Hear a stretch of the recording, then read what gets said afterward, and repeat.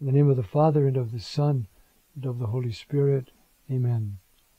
Heavenly King, Paraclete, Spirit of truth, you who are everywhere present and fill all things, treasury of all that is good, Master of life, come, dwell within us, cleanse us from all stain, and save our souls, O good one. Mary, cause of our joy, pray for us.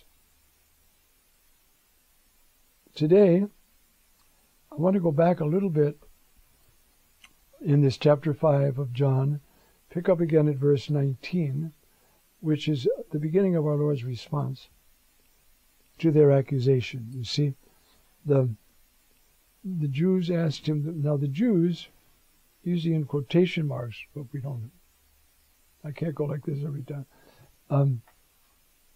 It doesn't mean the Jewish people. It means a certain group of leaders, usually concentrated in Jerusalem, who have a lot of power and don't like anybody messing with it. Those are the ones that are the Jews who are opposed to him. Not every Jewish person. His mother's Jewish, besides the fact that he's Jewish. Anyway, the Jews began to persecute Jesus because he did this on a Sabbath, this healing of this man at the pool.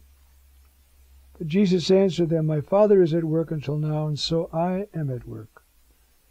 For this reason the Jews tried to all the more to kill him, because he not only broke the Sabbath, but he also called God his own Father, making himself equal to God, which is exactly what he did. But you see, the problem is, there's no such thing as perfect equality in an unrenewed mind. If he's claiming equality, he's claiming competition. And the only place where we can see this work perfectly is in the Trinity.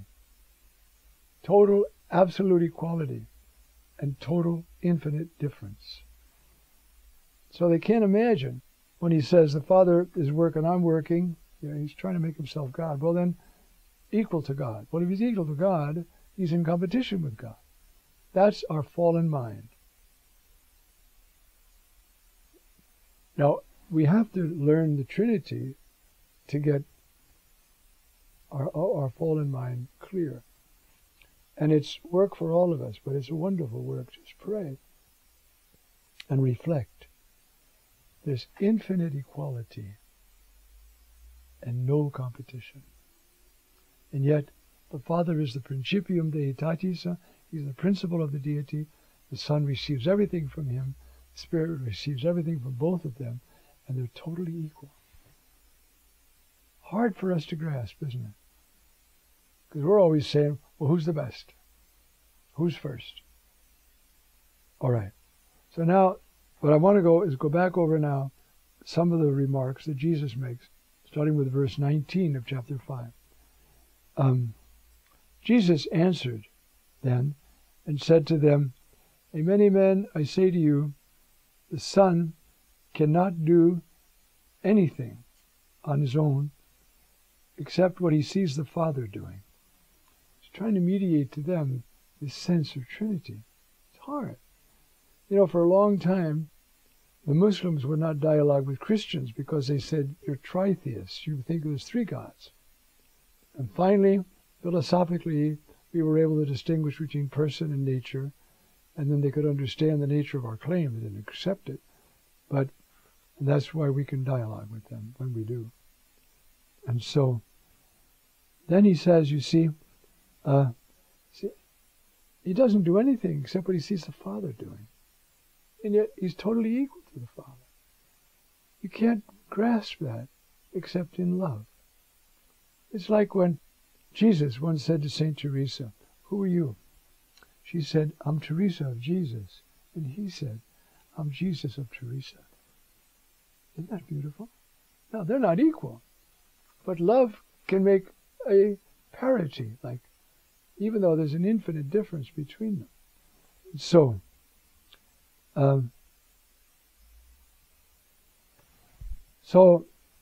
whatever he does, that the Son also does, or likewise does. But the Father loves the Son and has shown him everything that he does. You see this trying to describe equality and receptivity in God. And our Lord did this, and he healed on the Sabbath to put down this challenge.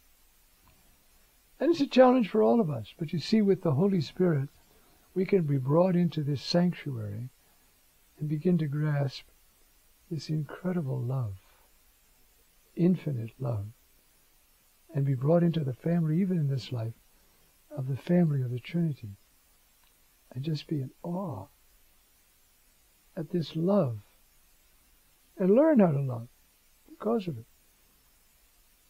And he'll show him greater things than this, you see, so that you will be amazed.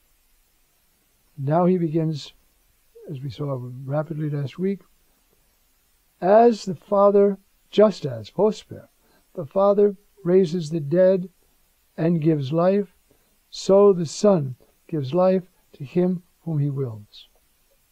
Just as. We're still trying to learn what just as means. That is, just as. Oh, then you're the Father. No, I'm the Son. I receive everything from the Father, but we're infinitely, eternally equal. That's what he's saying, you see.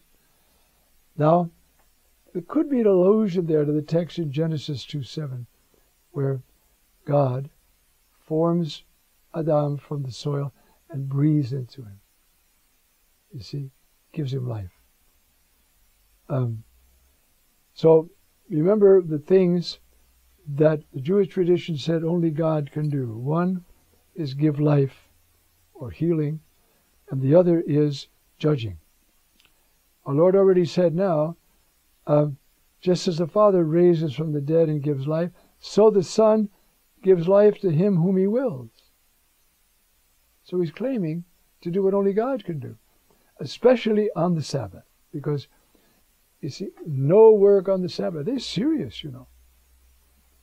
Even if I'm a Jewish shopkeeper and want to make money on Shabbat, because, I mean, the tourists and everybody, I open up my door, there'll be a rock through my window in 5 minutes.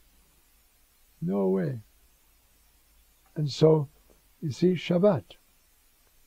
Now, the Father does not judge anyone, but he has handed over judgment to the Son. Isn't that marvelous? You see?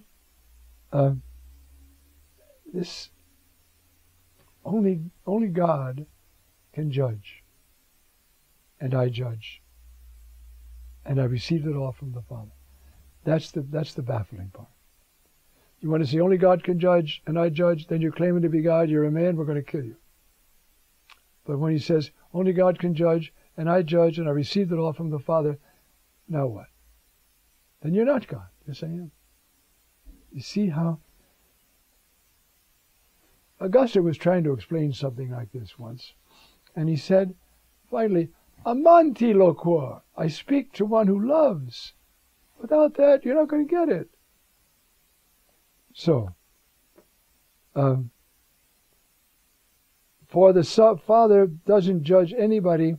He's given all judgment to the Son, so that all will honor the Son as they honor the Father. See, this work on the Sabbath is to open up life within the Trinity. Okay.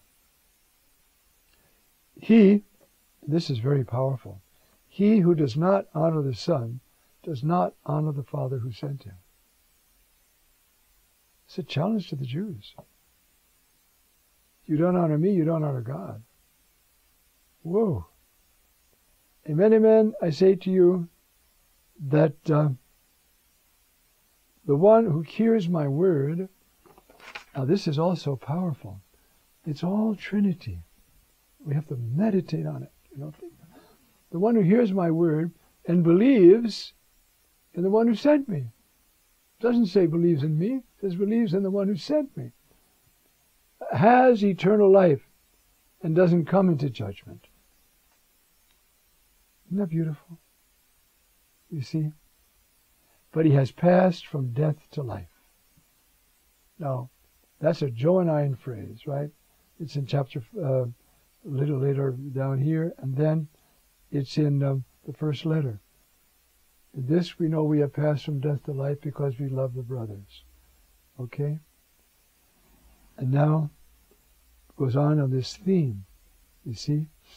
Amen, amen, I say to you that an hour is coming and is now here when the dead will hear the voice of the Son of God, and those who hear it will live. He will call them. That is a phrase, it's a vision sort of thing. If you just give me a minute, I can read it to you. It might help. In Thessalonians.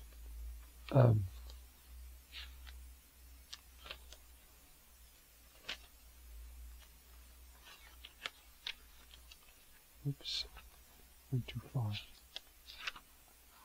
Where Paul is describing, the Thessalonians are pretty excited about the Lord coming right back. And we got to get ready.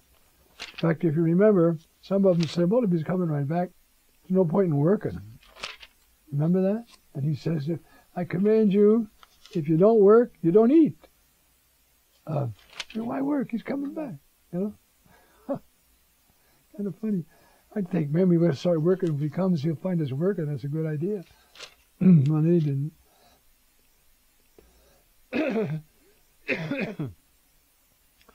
And so, for the Lord himself, with a word of command, with the voice of an archangel, with the trumpet of God, will come down from heaven, and the dead in Christ will rise first.